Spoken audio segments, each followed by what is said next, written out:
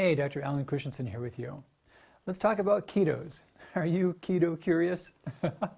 It's such a big trend nowadays. And you know, what happens is that we always want to think that there's like, I don't know, like magic heroes and magic enemies when it comes to nutrition.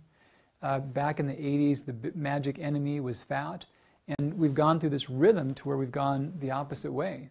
We realized that was a mistaken idea and that just cutting out all fat was not really a helpful strategy because you could cut out fat and replace it with junk carbs.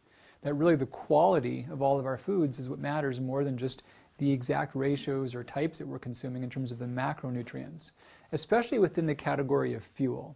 In fuel, I include ketones, fats, carbs, and alcohol, which shouldn't be a lot of your fuel, but those are the main fuels. And apart from alcohol and ketones, which we'll talk about, the fats and the carbs, honestly, the way you rearrange them is probably less relevant than how high of quality and the total quantity that you're consuming. So backing up to the time we thought about the last villain is fat, then the natural follow-up is, oh, I guess fats really weren't that bad. And it turned out that, you know, a speck of olive oil on your toast wasn't going to kill you. But then the thought process said, okay, so if it wasn't fats, it must have been carbs. So now we've gotten carb phobic. And the cycle that goes on, in the case of the fat world, for example, the first phase was low fat.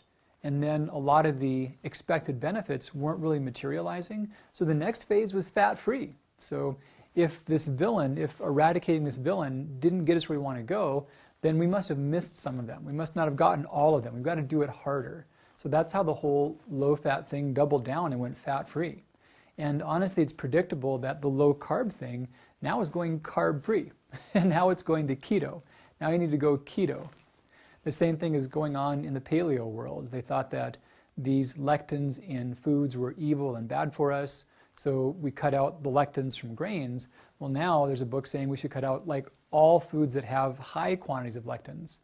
And that's kind of doubling down on a wrong idea too. The lectins are actually good for us. There's some that are dangerous, but we don't really eat them. And honestly, all foods have a lot of lectins, even though not all have been quantified. So when an idea quits working, before we abandon it, we often double down on it.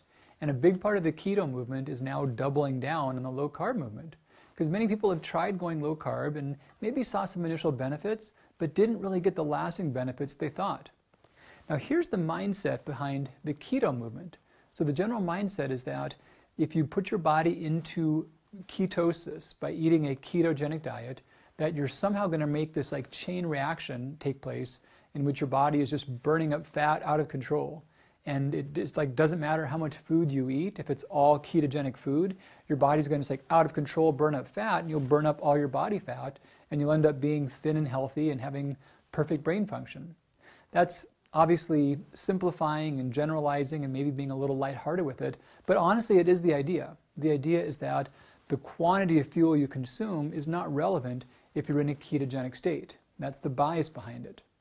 Now let's talk a bit more about what this means and unpack some of those biases and see what's the kernel of truths behind that, because there's almost always some, and what's the reality behind it. So ketones, what are ketones? Well, they're called ketone bodies. And well, they're not really bodies, but they're alcohol-related compounds, aldehyde-related compounds. And they're really another version of fuel. And this can be a fuel that we consume, like there are versions we can take as supplements like medium-chain triglyceride, which have a high amount of ketones, or purer ones like beta-hydroxybutyrate. So we can ingest those. And remember, I lump them in that category of fuel. So carb, fat, ketones, somewhere along the way, the law of thermodynamics actually does apply like a lot. And what I mean by that is if you're taking an X amount of fuel, your body's going to burn it or store it. No way around that. So a ketogenic diet is one in which your only fuels force you to burn fats in a way that makes ketones. Now, your body burns fats best when you've also got some carbohydrate and some protein. There's compounds called oxaloacetate that you make from protein and carbohydrate, especially carbohydrate, that helps you burn fat more effectively by a process called beta oxidation. If you're getting so little carbohydrate and protein and your body is using skeletal muscle, then it may be hard to break down fats by beta oxidation. Then you've got to start making fats into ketone bodies. But all we're doing is really rearranging one energy form for another energy form. This is still the second law of thermodynamics. Energy is neither created nor destroyed. There's no way by which you can do a high intake of fat on a ketogenic diet and have yourself waste away and wither away and get slim. In fact, there was a large study done looking at just this. And they had people on controlled diets. One was half carbs, a quarter sugar, poor quality foods. The other one was matched calorie per calorie, but it was ketogenic. No carbs, almost no protein, all fats. And it was designed with the hope to show that there would be some big metabolic advantage to being in ketosis in terms of fat loss and how the body was burning fuel. Well, it actually backfired. So what the study showed was that there was more fat loss, calorie per calorie, in the group eating a lot of carbs than in the group on ketogenic diet. Now, not a big difference, but there was a slight advantage. So there was not any advantage to the ketogenic diet, in fact, a slight disadvantage. So here's the difference between metabolic ketosis and the ketogenic diet. So metabolic ketosis, any time that you're not getting enough fuel, your body will convert fats into fuel and eventually your own fats if you run out of glycogen. And that process does make some ketones. And in most cases, we do that every day over the course of the night. And that's how we keep our blood sugar and energy steady when we're not eating for a long period of time. So you can go into metabolic ketosis on a diet that's, not making this up, you could eat nothing but rice. And let's say that you needed about 2,000 calories per day, and you got about 1,700 calories from only rice. You're going to spend time in metabolic ketosis. There's nothing magic about the foods you consume. It's the fuel quantity that determines whether or not you go into ketosis. Now, ketogenic diet means all you can do is burn ketones.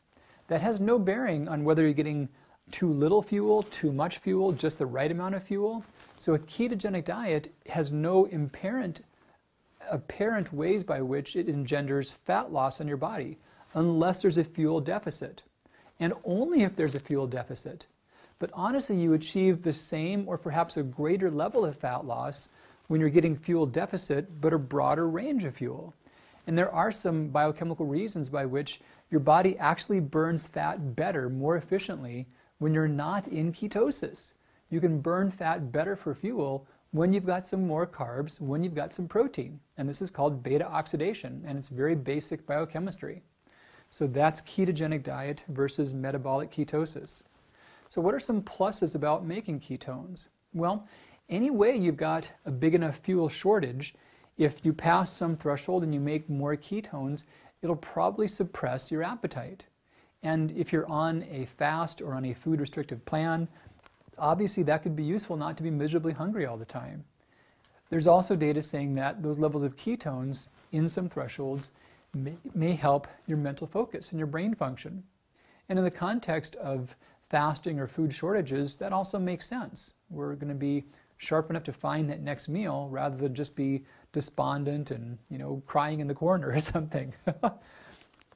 So what are some negatives about having higher amounts of ketones?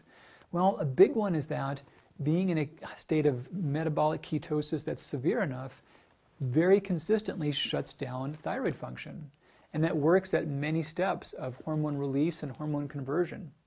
In fact, it's so predictable that children put on ketogenic diets for epilepsy are closely screened, and it's expected that they'll need to go on thyroid replacement therapy even if they've had no history of thyroid problems. So it's actually a really surefire way to slow your thyroid. It's also a very consistent way to elevate stress hormone levels like cortisol. And here's why. Cortisol is a glucocorticoid. So when there's not adequate amounts of carbohydrate entering your bloodstream or adequate amounts of stored carbohydrate in your liver in the form of glycogen, your body uses cortisol to help all the processes to form new glucose and to go into ketosis. So you rely more heavily on stress hormones.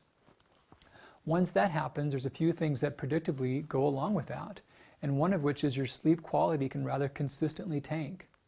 Some studies have shown that even getting close to ketosis within 1 to 2 days, your REM sleep may go down by more than a third. Other negative can be loss of muscle mass because you always do need to have proteins even to make ketones, And if they're not coming from your diet, they come from your arms and your legs and your chest and your back and your shoulders, places where you want to have muscle mass. That's where you get the proteins to make up the difference to burn fats and make them into ketones. Other drawbacks, you can encourage yeast overgrowth. This has been shown that if you're too low in carbs, because you're so devoid in quality fibers and variety of fibers, that it's common to see overgrowth of intestinal yeast. Another big one is you run the risk of being low in essential micronutrients. So there's macronutrients and micronutrients. And the micronutrients are the vitamins, minerals, the fibers, the phytonutrients. And ketogenic diets contain very few of those. If you have too much plant foods, you'll be pushed out of a ketogenic state.